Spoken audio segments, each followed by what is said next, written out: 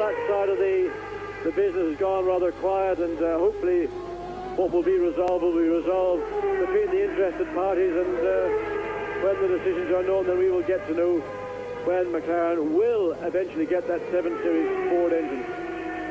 Well, we're watching Michael Schumacher. Jean Alesi is the fastest man out on the circuit on a 1:29. Time's pretty meaningless. That's about 10 seconds off qualifying pace at the moment. And we're still riding with Michael Schumacher, who is actually only just in front of teammate Riccardo Patrese, who is a tenth of a second off Schumacher's pace. It makes you wonder, in fact, Michael Schumacher wasn't particularly happy with the performance of the car, and in qualifying, Riccardo Patrese much closer to Schumacher than we've seen all season. And I wonder if the problem of the Benetton, or what we perceive to be a problem with the chassis, is really not more in the hands of Michael Schumacher himself. He had a problem with his eye, and there's been some, it was like a bloodshot eye. It was caused by, I think, grit getting in and causing irritation.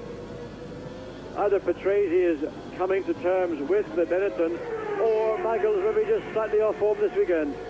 Michael Schumacher is now the fastest man of this morning warm-up. We're going to take a very short break.